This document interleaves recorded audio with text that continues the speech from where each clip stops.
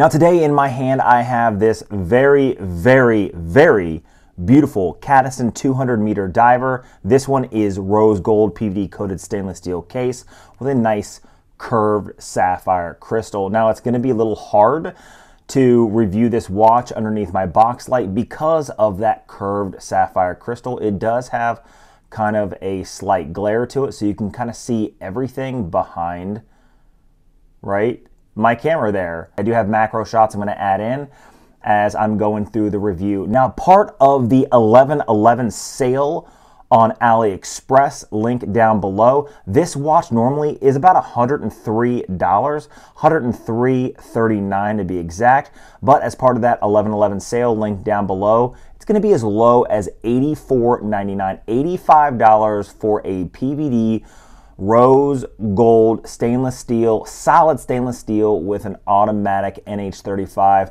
in it, sapphire curved crystal. Or you're going to be hard pressed to find something that's going to be this cheap as part of that big sale. I know that big sale happens every single year, so don't miss out on that sale. You're really going to get pretty good bang for your buck, and not just with Cadisen.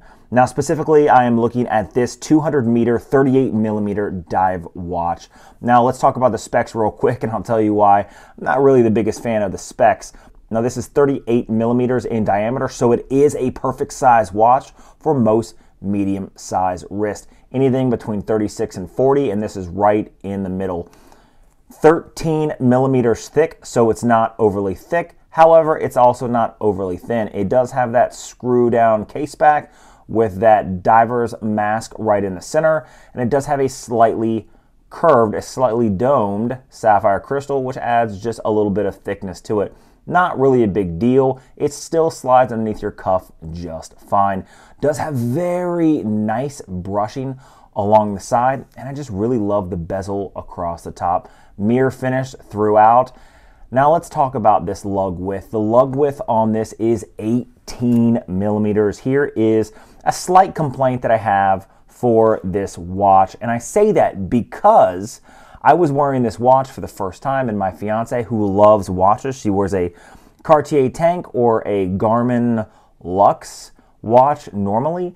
She looked down at my wrist and asked me if I was wearing a ladies' watch. Now, it's not because this is a woman's watch. This is a unisex watch. Anybody can wear it. However, it was the ratio of the strap to the case size. And you'll see it on my wrist, and you'll understand what I mean. Now, someone can wear a 36mm Rolex Datejust with a 20mm strap, and it just gives it a little more, I don't know, meat to the strap. So it just seems a little larger than what it actually is. Once I realized what she was talking about, I kind of agreed with her. It did look like me. I'm 5'10", almost 200 pounds with a 7¼ inch wrist, and I will put this on the wrist. It did, you know, kind of make me feel like I was wearing a watch that was slightly too small. It may be perfect for you, but that's just the only real complaint I have about this watch. Now the bezel is 120 click unidirectional. Very nice on the clicks. Love the way they feel. They're extremely solid. And some people don't like that high-pitched click, but I actually love it a lot. Right? This is a bezel I've played with quite a bit, and everything lines up perfectly with the indices and the markers around the outside. Inside, like I said, is the Seiko NH35A. That is a workhorse movement that is in a lot of watches. It's in watches ranging from $85 like this watch all the way up to $400 or $500 in some micro brands. It is a workhorse movement. It is very well known and is very easy to service. I necessarily wouldn't service it. However, you got at least 5 to 15 years of solid timekeeping before anything would have to be done. Those truly are workhorse movements. Speaking of the movement, it does have a date down here at the 4/5 o'clock position right in the middle. And let's just go through the functions real quick since we're talking about the movement. It does have a screw down crown. Again, 200 meters of water resistance. Pop it out once and the date does change right there. The date does change. Really easy. One of the things I don't necessarily like about the NH35, pop it out again, it does have hacking, it is hand winding. We'll go ahead and we're gonna go around and change the date at the midnight. Now, as we sort of round 11 o'clock, let's go all the way around. As we around 11 o'clock, that's when the date starts changing over. So it is not a quick change, it is a slow change. So you can see the 7s start moving.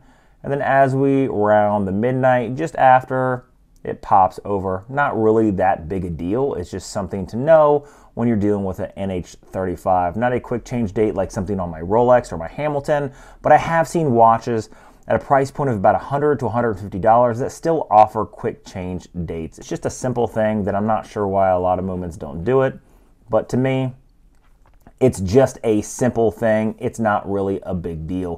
One of the things I do love about this watch is going to be that dial. It is a matte black sandwich dial, and the indices are, because it's sandwiched, are all recessed. Now, the indices match the markers on the bezel quite nicely, and I really love the way they did this. Now, the lume on this is quite nice, and it's very reminiscent of something like a Panerai submersible or radiomir. Now, the indices just above it around the hour markers are triangular, and they're very deeply recessed. In fact, the lume on this, I only have a 60-watt box light here in my studio, and that's enough to really soak in enough light to really make this thing shine bright once I turn it off. I'll show you in just a minute. Now, the dial is done very beautifully. It's extremely simple. The Cadisen underneath the 12, and automatic, and 200 meters for the water resistance just above the 6. I do like the date there at the 4 and 5 o'clock position. It's very reminiscent of something like a Seiko, but the crown being at the 3, you know, it's nice to see just a slight difference. Really, for me, what I love the most is the look of that rose gold with the black, and it does have a matching buckle with a tang. I mean, it's very well done for me. It is. It's very well done. The only thing I wish is that the strap would have been 20 millimeters, and that's basically it. That's my only big complaint. Let's go ahead and do a lume shot, and then we'll toss it on the wrist. Now, let's check out the lume on this watch. It's only been underneath a 60-watt box light, so let's go ahead and flip that off. And you can still see that even under 60 watts, it does have good lume, and it shines just nicely. It is in the middle of the day, so the sun is coming through the window, but you can still see that the lume looks great on this watch. Now let's just toss it on the wrist. Okay, and here's the watch on my 7 1/4 inch wrist. The footprint on this, the lug to lug, is kind of small, so it fits just like that, like a smaller watch.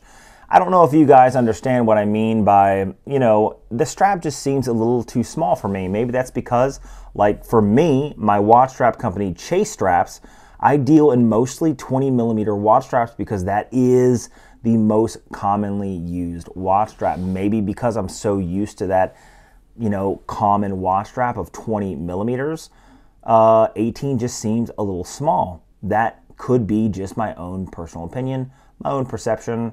Honestly, the watch wears extremely comfortable. It's extremely light, and I really do love, again, that rose gold. The sapphire, the curved sapphire, doesn't have AR coating as far as I know. I couldn't find anything that says otherwise. And when you look at it in the light, it doesn't have a hue showing that it has AR coating.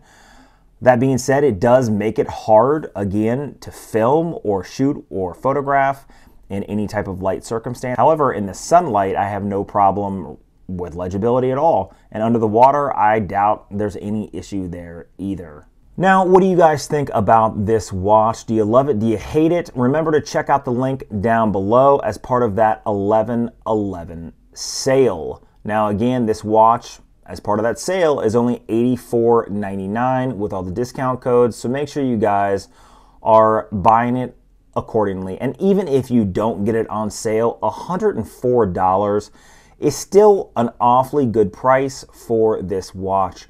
You'd be hard pressed to find a watch that's this good a deal outside of some place like AliExpress. So if you guys have other watches that you'd like me to review or compare this to, go ahead and leave a comment down below. Make sure you guys are hitting that subscribe button. Make sure you guys are hitting that notification bell so you can be notified when I drop my next videos. Until next time.